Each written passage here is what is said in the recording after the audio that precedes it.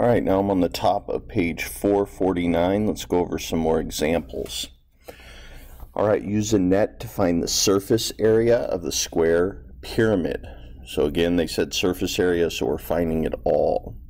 It's a square pyramid, so I know the base is a square, and then it's going to have triangles,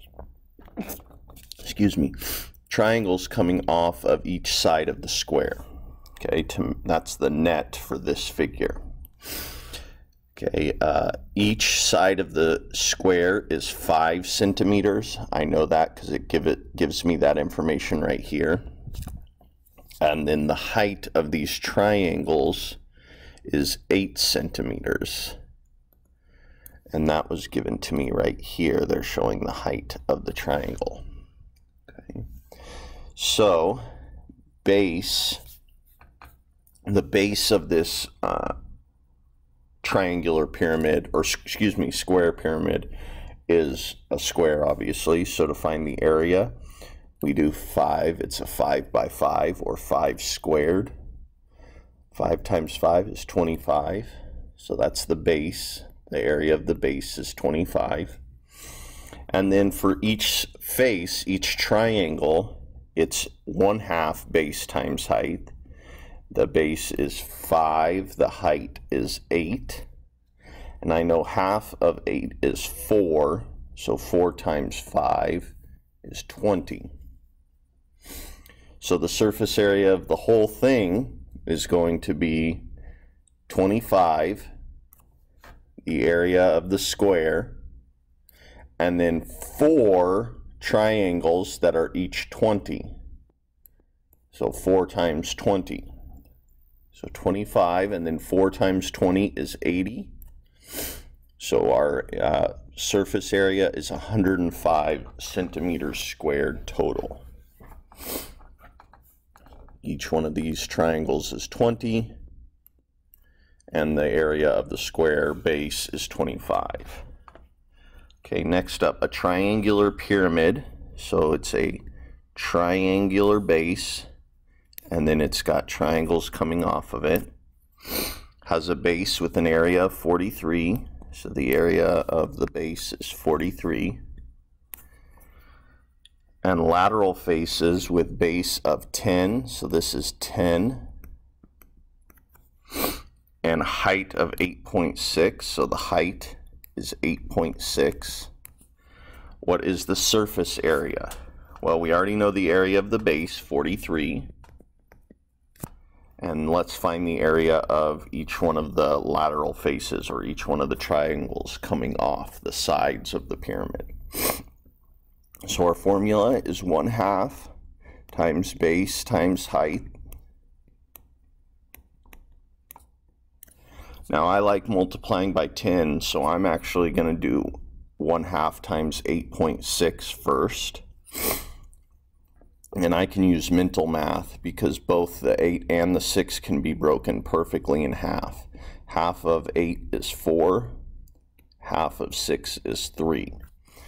So I use the 1/2 to multiply by the 8.6, so now I'm left with just 10 times 4.3. And since I'm multiplying by 10, I know I can just move the decimal over 1, and that will give me my answer. So if I move the decimal over 1, I get 43. So again, all of these are going to be the same, 43, 43, 43, all the way around. So since there's 4 43s, I could write 43 4 times, or I can just multiply by 4 to get my total surface area. 4 times 3 is 12. 4 times 4 is 16, plus 1 is 17. So 172, and it's centimeters squared. All right, I'm going to erase some of my work. You never need to erase your work. You can use as much scratch paper as you need. Don't be wasteful, though.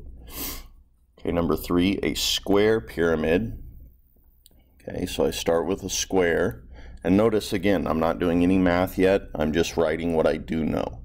And since it's a pyramid, it's going to have triangles coming off of each side of this square. Has a base with a side length of 3. And so I know these all are 3, so the square is a 3 by 3, which is an area of 9, in case I need that. And lateral faces just means the sides, right? Not the ceiling, not the floor, just the walls around you. That's the lateral faces, the walls around you, with heights of 2 feet. So the height is 2 and the base is 3. What is the lateral area of the pyramid? So I'm not including the base. I'm only counting the, because this would be the floor of the pyramid, I'm only counting the walls, the sides of the pyramid. Okay, so I have to use the formula for a triangle. Area equals 1/2 times base, which is 3, times height, which is 2.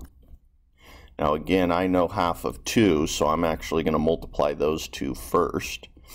Half of 2 would be 1, so I've used the 1/2, I multiplied it by the 2, and I got 1, and now I still have times the 3, which is 3.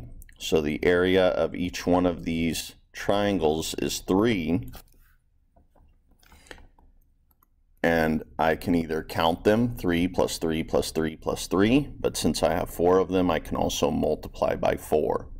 And that gives me 12.